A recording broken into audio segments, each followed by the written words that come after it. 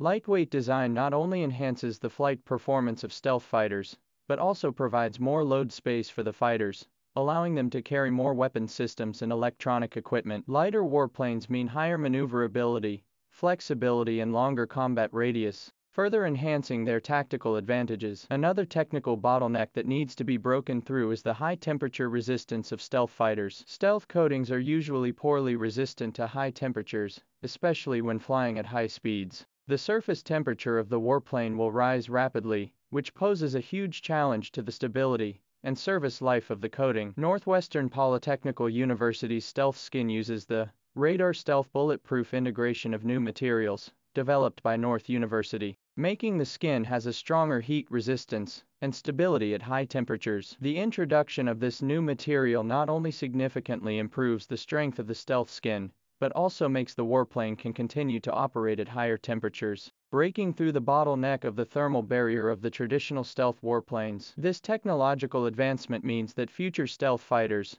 will be able to maintain their stealth status more stably when flying at hypersonic speeds, while reducing coating peeling or performance degradation due to high temperatures. In addition to the above advantages, NWI's stealthy skin is also self-adaptive. Based on changes in the battlefield environment, the stealth skin is able to adjust its shape and structure to respond to different types of radar waves and other detection methods. This capability allows stealth fighters to flexibly respond to multiple threats in complex battlefield environments and maintain optimal stealth at all times. This multi-spectrum stealth skin and its adaptive system has a very strong comprehensive ability in visual, infrared, and even radar wave multi-band stealth. If this technology is successfully put into use, China's sixth-generation aircraft may no longer rely on traditional wave-absorbing coatings, but through this highly integrated stealth skin system, to maintain the stealth effect in different frequency bands and greatly enhance the survivability and operational flexibility of the warplane.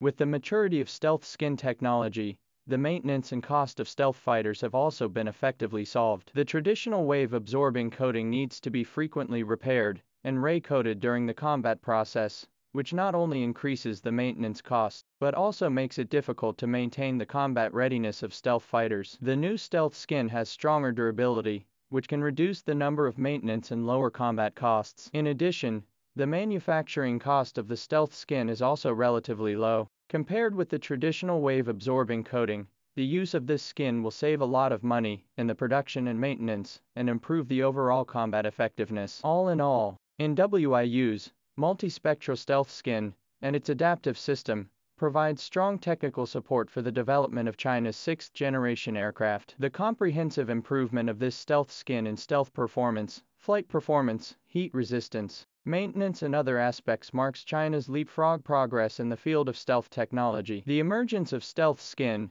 will make China's sixth-generation aircraft in the future air war to occupy a clear advantage, not only in the stealth effect beyond the existing warplanes, but also in the comprehensive performance of the formation of technical barriers, even if the shape of the warplanes of other countries are similar, to achieve similar performance.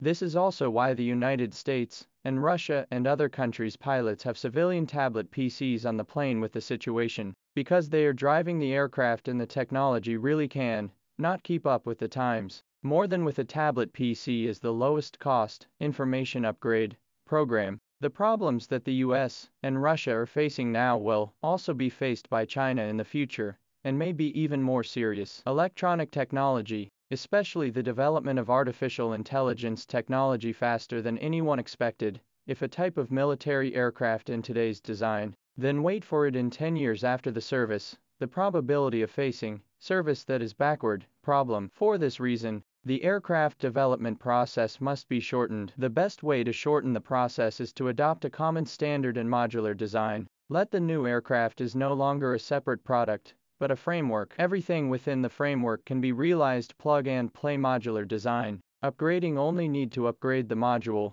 You can improve the performance of the entire fighter aircraft framework. After all, the current cell phone can do a new product a year, relying on the industry's common standards. If the domestic aviation industry can break through these barriers and establish the same common standards, then not only the aircraft development time will be greatly shortened, the production difficulty and cost will also be greatly reduced. so that the aircraft, really like a cell phone, has become a general industrial product that everyone can afford to consume. It's worth noting that the annual production of J-20 fighters will exceed 100 straight to 200 by outside estimates, most likely because we're already doing it. The development process and progress of the next 6th-generation aircraft will also be more than expected. This can be seen from the CCTV interview with the J-20 pilot. According to him, although the appearance of the J-20 has not changed much, but its core functions are being upgraded and improved every day. Admittedly, the word daily here only describes the high frequency,